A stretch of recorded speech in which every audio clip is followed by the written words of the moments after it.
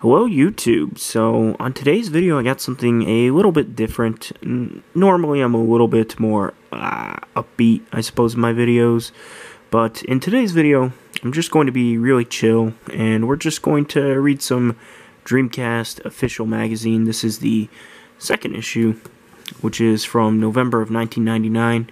So I really like reading this magazine and everything. I really enjoy it. This magazine, this specific one, is one of my most prized things in my collection, actually. This was a gift from Silver Bullet Bill, who some of you guys might recognize. He comments on a lot of these videos. This is one of those things that is very special to me. He gave it to me for a birthday because he knows how much I love the Dreamcast and everything.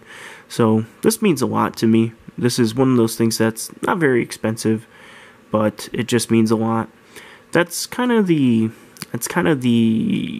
overall arcing theme with the Dreamcast magazine, is that it's not worth a lot, but I like it a lot, even though I never read it as a kid. So I figured on today's video I'd just go over this issue kinda with you guys to the best of my ability. Sorry, I don't really have the best camera for this type of thing, but still, we'll read the articles that interest me, at least. So the first thing, we have an advertisement for the game Trickstyle, which is alright. They have a review of that game. Trickstyle was a launch game for the Dreamcast, so this magazine, basically enough, this magazine covers the launch of the Dreamcast, which I know might sound weird because this is the second issue and everything, but the first issue only really covers Sonic Adventure, because the first issue launched in like August, so they didn't have all the launch games and everything, and the first issue is just kind of a mess, honestly speaking, but this one covers all the launch games and everything. So let's see, as you guys can see from this page right here, it's just your basic table of contents, things like that. Let's see, you get the time tunnel, which is supposed to tell you when games are coming out, things of that nature. And then down here at the bottom it tells you how-to and strategies. They have a portion in this magazine where it's just dedicated to unlocking stuff in Soul Calibur. Soul Calibur was the big game for this issue, so that's pretty neat. Alright, so skipping over a page. One sec, I'm going to move you guys a little bit more to the right, so that way we can get a better, there we go, that's a better centerfold shot. So up the top here, it just goes over some games that are on a demo disc for this. So this magazine would always come with demo discs, and I don't have any of the demos with me, or well, I have a bulk, I have like 6 of the demos, but I don't have the demo for this one, funnily enough. So on this one would be Virtua Fighter 3TB, Dynamite Cop, Trickstyle, Toy Commander. So all pretty good games for a demo disc, in my opinion. Then, so right here we have our letters to the editors.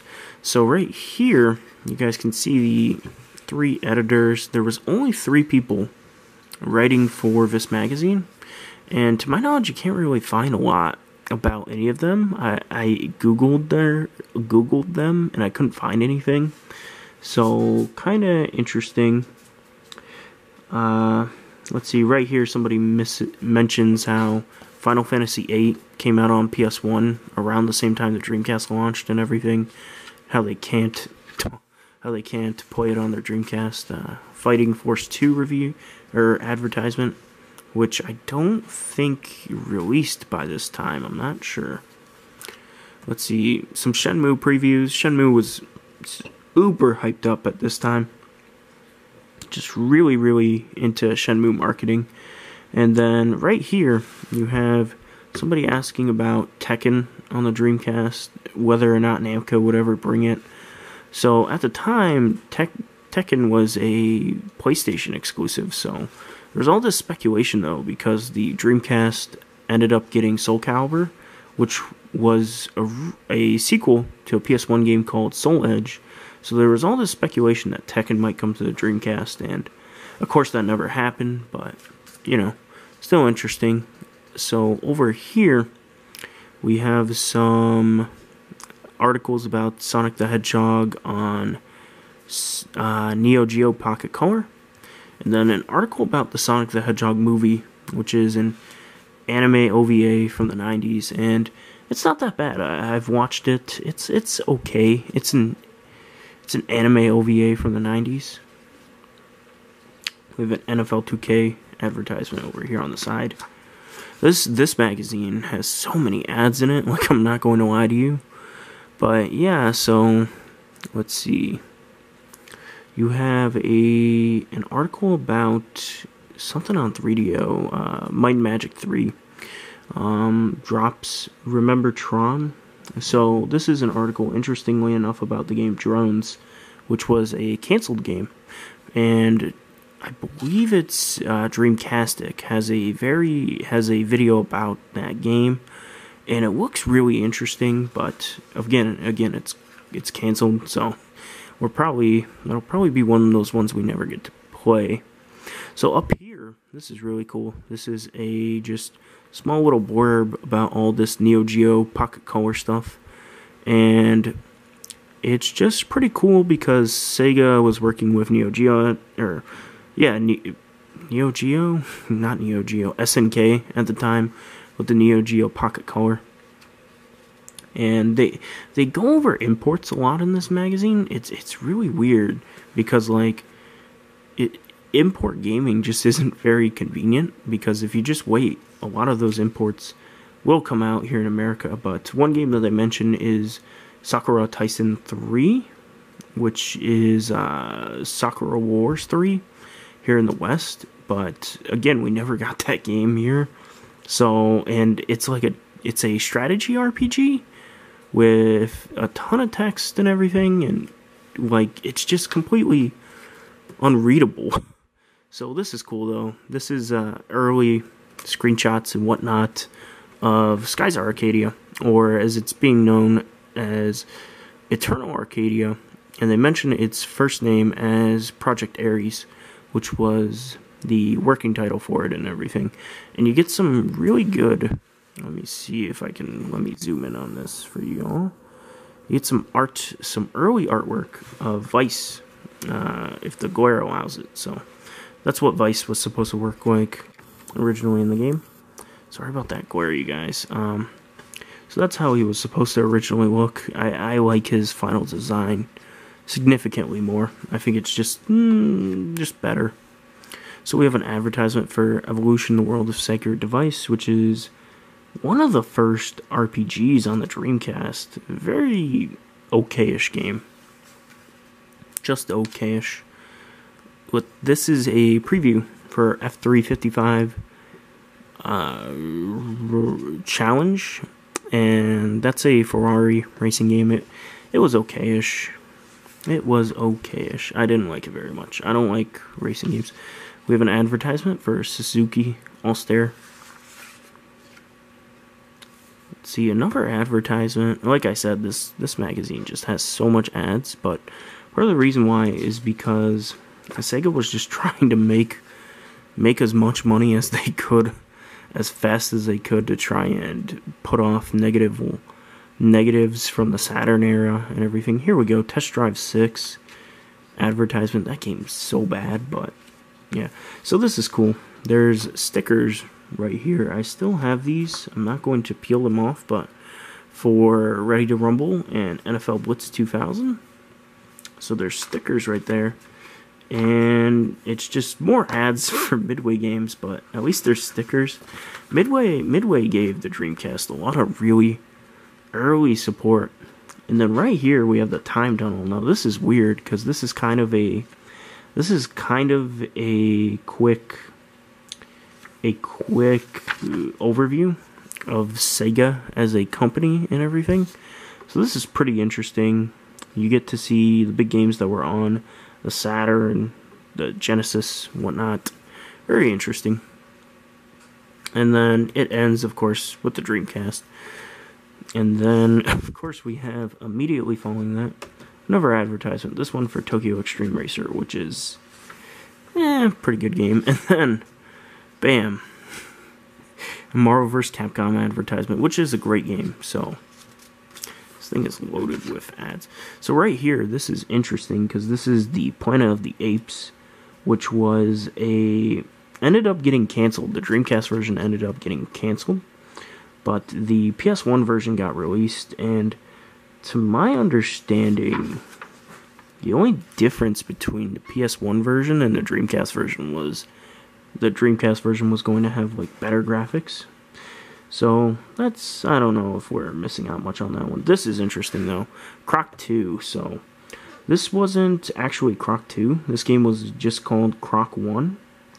For those of you who probably don't know, I'm a huge Croc fan and everything, so I've always had a little bit, and by a little bit I mean a lot of interest in this, but to all my understanding and everything, this game was supposed to be an amalgamation of Croc 1 and Croc 2. So it's supposed to be like Croc 1.5. Like it was supposed to be like a remake of Croc 1, but with what was it? With some stuff from Croc 2 in it. Sorry. And then here we go. We have right here. So this right here is just called Incoming. And this whole thing just goes over all the games that are supposed to be coming out in the next couple months and whatnot. And the really interesting thing about this is there's no days that they're releasing on. And my theory is that back in those days, back in these early days of gaming, so to speak, if you could consider the 2000s the early days of gaming, at least most games would come out on a Tuesday. So I think they just didn't even bother to print the days because, I mean, people would just go to the game store on Tuesday and see what new games came out most of the time. So we have a write-up on MDK2, which is I didn't get very far into. I've beaten MDK1. MDK1 was a pretty good game, and I didn't get very far into MDK2, but I need to play more of it because it seemed like a huge improvement over MDK1. Then we have a advertisement for Speed Devils. Then we have a write-up for WWF Attitude, which is an absolutely terrible pro wrestling game, but whatever. Advertisement for NFL Quarterback Club, which is terrible. And then an MDK2 advertisement, almost immediately following the write-up about MDK2. And then what's interesting, though, is over here, you have some games that are listed for coming out, and a bulk of these didn't come out. Renegade Racers, which according to this was supposed to be a wacky character racing game on speedboats. And of course that never came out, but sounds kind of interesting. And then Star Trek New Worlds, which that sounds really familiar. I'll have to look that one up later after this. So then we have a look at Argonauts game, Red Dog Superior Firepower, which is a pretty good little game. You might want to look into it. It's a pretty fun little shoot 'em up, and that was made by the same people who made Croc, so it's instantly interesting. Then NBA Showtime, which was okay. It's an NBA Jam game. So this is interesting though. This is an advertisement for Interact. And the main thing that I find interesting is this controller right here. Let me zoom in for y'all. Is this Radius racing pad. Now, I don't know if that got released or not. I'm pretty sure it didn't, because I do a lot of browsing for Dreamcast stuff in my free time, and I've never seen that in my entire life prior to seeing this photo. So very, very interesting. And then right here, we have Cool Borders 2000, Cool Borders Burr, as it was known in Japan, but it ended up having to get its name changed to Steep Slope Sliders or something like that in America. But it's Cool Borders. It's okay. It runs at 60 frames per second, like uninterrupted, which is impressive. So right here we have This Is the Heart. And then This Is the Soul, so it's an advertisement for Soul Calibur. This is actually my favorite ad in this magazine. There's just something kind of clever and dumb about that wordplay to me that I really like. And then we have more write-ups for write-up for Toy Commander And then a write-up for the game Castlevania Resurrection. And I'm sorry, you guys, my heater is going off, but so this write-up for Castlevania Resurrection is really interesting, though, because this was one of the games that was really hyped up and everything, and it got canceled pretty early. So I'll just read it off because some of you might not know a lot about it. Count Dracula doesn't like trespassers, especially the press. Luckily, we're well stocked with garlic bulbs. First and foremost, we've dug up some new gameplay details. Fans of past Castlevania outings will be happy to hear that both Sonia and Victor will be able to acquire secondary weapons that are powered up by heart icons, which as usual appear after destroying torches and enemies. The time around, however, their effects will be all the more devastating. Unleashing the Crucifix secondary attack, for instance, sends a flurry of the anti-vampire icons shooting every which direction, perfect were when surrounded. And they're saying that the game's on track for a spring release. Yeah, sorry, I didn't want to read all of that, so I just read, generally speaking, some of it. And you get some more screenshots of the game. The game looks fairly far into development. I guess it looks fairly far into development.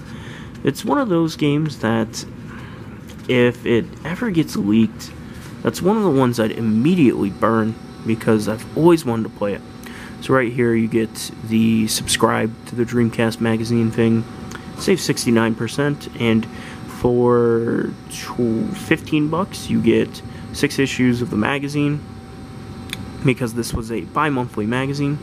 And you get 6 demo discs, and in my opinion, that's a really good deal because that ends up being like $250 for the magazine for 6 magazines and 6 demos. Like, come on, that's a great deal. And then here we go, Power Stone ad, and this is another one that I kind of like. This is from all these screenshots are from that era before we had like capture equipment, things like that. So. None of the screenshots look particularly great. Oh wait, I forgot to zoom you guys out. Sorry about that.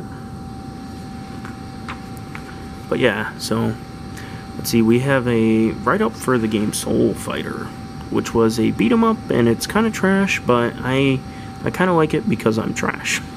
And then a Neo Geo Pocket Color advertisement. A advertisement for the game TNN. Hardcore Heat, a Draconis Cult of the Worm write-up, which is a pretty fun little game. I liked it. It's a action-adventure style game, kind of like Zelda, kind of not, though. And then the game Arrow Wings has an ad. A Speed Devils advertisement again. Another one. They were pushing that game hard, you guys. And then Fighting Force 2. Right up on this game, which is considered by a lot of people the worst Dreamcast game. So, I don't know if you should be doing a write-up on that game.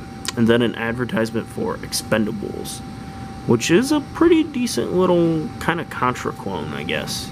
And then another advertisement for the game Slave Zero. And the interesting thing about this one is that right here, that's not the final box art. That's just mock-up box art. So